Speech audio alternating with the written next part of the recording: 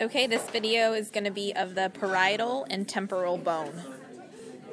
Okay, so for parietal, it says two. Your parietal bone. Yeah, there's two. That's your parietal bone. A is going to be temporal lines. Okay, temporal lines. You can't really see them from the side. It's like the protuberance on the side here. For muscle attachment. It kind of sticks out farther on the side. So that's the temporal, I'm sorry, what? Temporal line? Mm-hmm. Okay. Okay, so for the temporal bone, there's going to be two.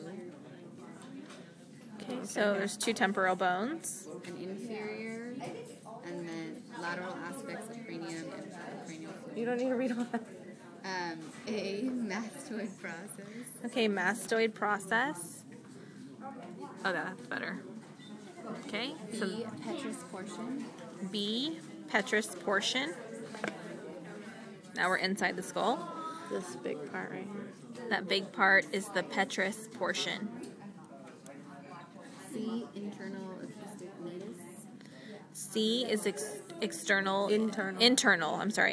acoustic meatus. This is cranial nerve 8.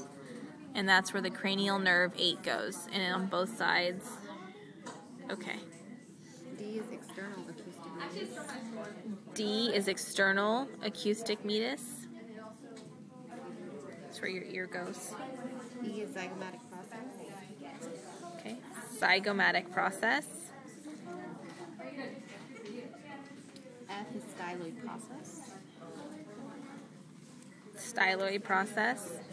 And it's those little, actually let me get a side view on it. Yeah, styloid process. The two spiky things. H is carotid canal, Okay. Carotid canal. where the internal carotid artery is going to pass through. Why can't I find it? Remember, It it's should gonna be the somewhere one like next the to middle, right? Isn't it that one? Or is it this one? I think it's, okay, hold on. Oh, I see it. It's the middle one. So it's this one. Okay, so carotid canal. The jugular foramen. Okay. I think it's the one underneath it. The big one right there. So jugular foramen, wait, turn it this way a little bit. No, this way. Okay, so jugular foramen was right, it's right underneath the carotid.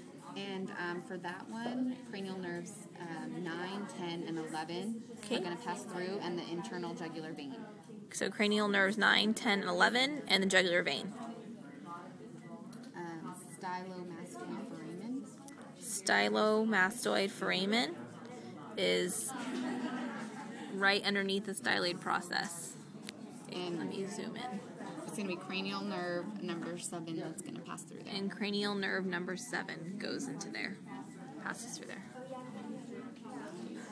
Mandibular fossa. Okay, Well, that's like where, yeah.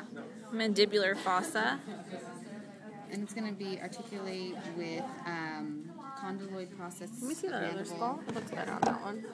Okay, we're gonna switch This it up. part. Yeah, it's just it's not this. It's like the smooth part where it sits. Okay, so that's, I'm sorry, the what? Mandibular fossa, and it's going to Mandibular fossa. It's going to articulate with the condyloid process of the mandible to form the temporal mandibular joint. So Meow, meow. it joins with the mandible. Do you see it? The connection, right? Put it back right there. And that connection forms a joint, which you can't see on that skull, but you can see it on this one. And it's the temporal. And that's the joint, the little plasticky thing that they glued on there. Okay? Temporal squama. I'm sorry, what? Temporal squama. Temporal squama. So now we're going to go to occipital bone. Is this the same one or we're doing a different one? We're done. Okay, done with this one. already.